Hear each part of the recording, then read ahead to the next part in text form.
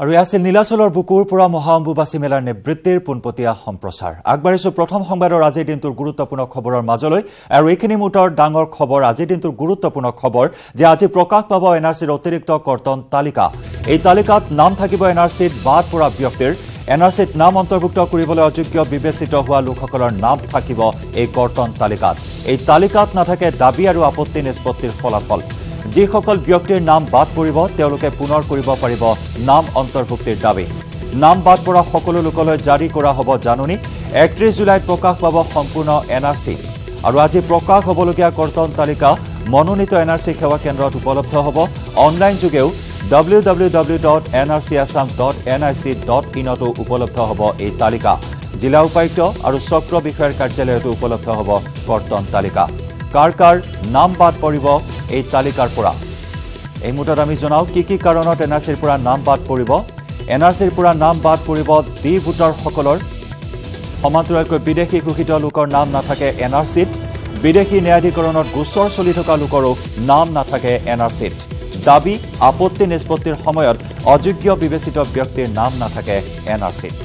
পুনৰ এবাৰ জনাইছো কি কাৰণত এনআৰচিৰ পৰা নাম বাদ পৰিব এনআৰচিৰ পৰা নাম বাদ পৰিব ডি ভোটাৰসকলৰ দাবী আপত্তি নিষ্পত্তিৰ সময়ত অযোগ্য বিবেচিত ব্যক্তিৰ নাম নাথাকিব এনআৰচিত এনআৰচিৰ পৰা নাম বাদ পৰিব ডি ভোটাৰসকলৰ আৰু তাৰ সমান্তৰালকৈ বিদেশী ঘোষিত লোকৰো নাম নাথাকে এনআৰচিত আৰু বিদেশী ন্যায়াধিকৰণত গোচৰ চলি থকা লোকৰো নাম নাথাকে এনআৰচিত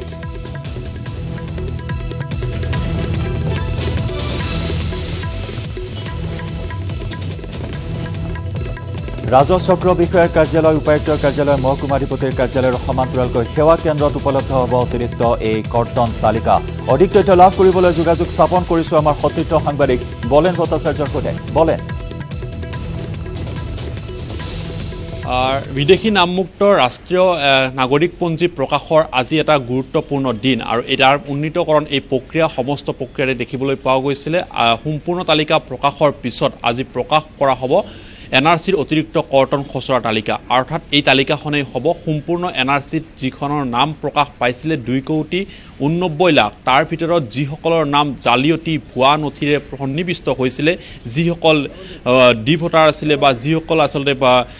ইতিমধ্যে বিচাৰ প্ৰক্ৰিয়া চলি থকা হৈছিলে বিদেশী ন্যায়াধিকৰণত এই সমগ্ৰ প্ৰক্ৰিয়াৰ ক্ষেত্ৰত যিসকলৰ নাম সন্নিৱিষ্ট হৈছিলে ইতিমধ্যে 2,89 লাখ লোকৰ নামৰ ভিতৰত এইসকল লোকৰ নাম আছিলে সেইসকলৰ আজি নাম প্ৰকাশ পাব আৰু সেইখনৰ নাম হৈছে এনআৰচিৰ অতিৰিক্ত কৰ্তন খচৰা তালিকা নাগৰিকত্ব সংশোধনী বিধি 2003 চনৰ পৰিশিষ্টি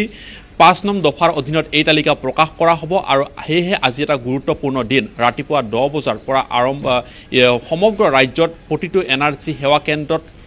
অফলাইন আৰু অনলাইন যোগে প্ৰকাশ কৰা হ'ব এই তালিকা আৰু এই তালিকা প্ৰকাশৰ পিছতে যিসকলৰ নাম প্ৰকৃততে এনআৰচিৰ সম্পূৰ্ণ তালিকাত ইতিমধ্যে প্ৰকাশ পাইছিলে 2,89 লাখ মই পুনৰ উল্লেখ কৰিছো যে সেইসকল লোকে পুনৰবাৰ আজি এইখন এনআৰচিৰ অতিৰিক্ত কৰ্তন খচৰা তালিকা চাব লাগিব কিয়নো হয়তো যদি তেনে কোনো লোকৰ নাম যদি এইখন তালিকাত প্ৰকাশ পায় তেতিয়াহ'লে তেখেতসকলৰ কাৰণে থাকিব বিশেষ সুবিধা আৰু তেখেতসকলে পুনৰবাৰ দাবী উত্থাপন কৰিব পাৰিব আৰু সেই সময়সীমা ইতিমধ্যে এনআৰচিৰ ৰাজ্যিক কৰ্তৃপক্ষৰ তৰফৰ পৰা গ্ৰহণ কৰি দিয়া হৈছে যে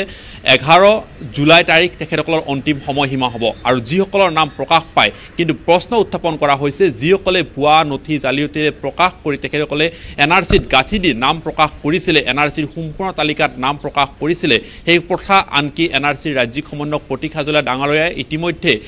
দেখিব পোৱা গৈছে সুপ্ৰিম কোৰ্টৰ মজিয়াতো সেই কথা উল্লেখ কৰা হৈছিলে আৰু তেনে একাংশ লোকৰ নাম প্ৰকাশ পাইছিলে কিন্তু প্ৰশ্ন উত্থাপন কৰা হৈছে যে 2,89 লাখ সেই লোকৰ ভিতৰত কিমান সংখ্যকৰ নাম আজি এনআৰচিৰ অতিৰিক্ত খৰচন তালিকাত প্ৰকাশ পায় হেয়া হৈ পৰিব ডাঙৰ প্ৰশ্ন কিয়নো ইতিমধ্যে আমি দেখিবলৈ পাইছিলোঁ যে প্ৰথমখন তালিকাত 3,29 লাখ যি লোকৰ নাম ইতিমধ্যে আবেদন সন্নিৱিষ্ট হৈছিলে তাৰ পৰা 40 লাখ নাগৰিকৰ নাম বাদ পৰিছিলে আৰু দেখিব পোৱা গৈছে আৰু তাৰ পিছত ইতিমধ্যে সম্পূৰ্ণ তালিকাত প্ৰকাশ পোৱা নাগৰিকৰ ভিতৰত আজিৰ তালিকাখনে গুৰুত্বতা বহন কৰিব যে কিমান সংখ্যক লোকৰ নাম বাদ পৰিব যদিওবা তেখেতসকলৰ বাবে সুবিধা ৰখা হৈছে যে পুনৰবাৰ আবেদন কৰিব পাৰিব কিন্তু যদিহে এই সংখ্যা বৃহৎ হয় তেতিয়াহ'লে পুনৰবাৰ স্পষ্ট প্ৰমাণ হ'ব যে এনআৰচিৰ সম্পূৰ্ণ তালিকাত যিসকলে নাম সন্নিৱিষ্ট কৰিছিলে তাৰ কিন্তু সেইসকল লোকৰ যথেষ্ট সংখ্যকেই হয়তো ভুৱা নথি জালিয়তিৰে প্ৰকাশ কৰি তেখেতসকলে সম্পূৰ্ণ তালিকাত আশ্ৰয় লৈছিলে আৰু সেইসকলক অৱশেষত অৱশেষত তেখেতসকলক শ্বৰ্টলিষ্ট কৰি প্ৰকাশ কৰা হৈছে আৰু সেইসকলৰ নাম আজি প্ৰকাশ কৰা হ'ব কিমান সংখ্যক লোকৰ নাম প্ৰকাশ পায় নিশ্চিতভাৱে বলেন অতি তাৎপৰ্যপূৰ্ণ অতি গুৰুত্বপূৰ্ণ বিষয় আৰু যেহেতু যি ব্যৱস্থাপনা কৰা হৈছে 10 বজাৰ লগে লগে উপলব্ধ হ'ব এইখন কৰ্তন তালিকা গতিকে এই তালিকা প্ৰত্যক্ষ কৰাৰ বাবে মনোনীত সেৱা কেন্দ্ৰত কেনেকুৱা ধৰণৰ ব্যৱস্থা গ্ৰহণ কৰা হৈছে 10 বজাৰ লগে লগে যেহেতু উপলব্ধ হ'ব এই কৰ্তন তালিকা ইতিমধ্যে NRC ৰাজ্যিক সমন্বয়কৰ কাৰ্যালয়ৰ পৰা গ্ৰহণ কৰা হৈছে 2500টা যি NRC সেৱা কেন্দ্ৰ আছে ৰাজ্যৰ সেই প্ৰতিটো সেৱা কেন্দ্ৰৰ জৰিয়তে অফলাইন যোগে তেখেতসকলে চাব পাৰিব যিসকলৰ নাম ইতিমধ্যে সন্নিৱিষ্ট হৈছিলে সম্পূৰ্ণ NRCৰ তালিকাত তেখেতসকলে সেৱা কেন্দ্ৰত উপস্থিত হোৱাৰ পিছতে তেখেতসকলৰ নিৰ্দিষ্ট ARN নাম্বাৰ যি 21টাকৈ থকা সংখ্যাৰ যি ARN নাম্বাৰ সেই নাম্বাৰ তেখেতসকলে দিলে ইতিমধ্যে সেই NRCত জড়িত বিষয়াসকলে তেখেতসকলৰ নাম চাই দিব প্ৰক্ৰিয়াতে এইখন তালিকাত প্ৰকাশ পাইছে নাই তাৰ কাৰণে ইতিমধ্যে ব্যৱস্থা মহকুমাধিপতি কাৰ্যালয় তথা জিলা উপায়ুক্ত কাৰ্যালয়তো ইতিমধ্যে গ্ৰহণ কৰা হৈছে ইয়াৰ উপৰিও দেখিব পোৱা গৈছে যে NRCৰ 10 বজাত NRC সেৱা কেন্দ্ৰসমূহত উপলব্ধ হোৱাৰ লগতে সমান্তৰালভাৱে ইতিমধ্যে NRCৰ অনলাইন যোগেও ইতিমধ্যে যিসকল নাগৰিকে তেখেতসকলৰ NRC অতিৰিক্ত কৰ্তন খচৰা তেখেতসকলৰ নাম আছেনে নাই হেয়া স্পষ্ট হ'বলৈও তেখেতসকলে অনলাইন যোগে চাব পাৰিব আৰু তাৰ ব্যৱস্থা গ্ৰহণ কৰা হৈছে ইতিমধ্যে আমি নিউজ 18 অসম নৰ্থ ইষ্টৰ দৰ্শকসকলক ইতিমধ্যে অৱগত কৰাইছো যে www.nrc.nic.in যি ৱেবছাইট এই ৱেবছাইট যোগেও ইতিমধ্যে সেইসকল লোকে তেখেতসকলৰ নাম আছেনে নাই হেয়া কিন্তু স্পষ্ট হ'ব পাৰিব কিন্তু গুৰুত্বতা বহন কৰিছে আজিৰ এইখন তালিকায় প্ৰকৃততে কিমান লোকৰ নাম সন্নিৱিষ্ট হ'ব হেয়া কিন্তু প্ৰশ্ন এই মুহূৰ্তত ৰৈ গৈছে আৰু সমগ্ৰ বিষয়টো কিন্তু ইতিমধ্যে সংবাদমেল বা ৰাজহুৱাকৈ প্ৰকাশ কৰাৰ ক্ষেত্ৰত কিন্তু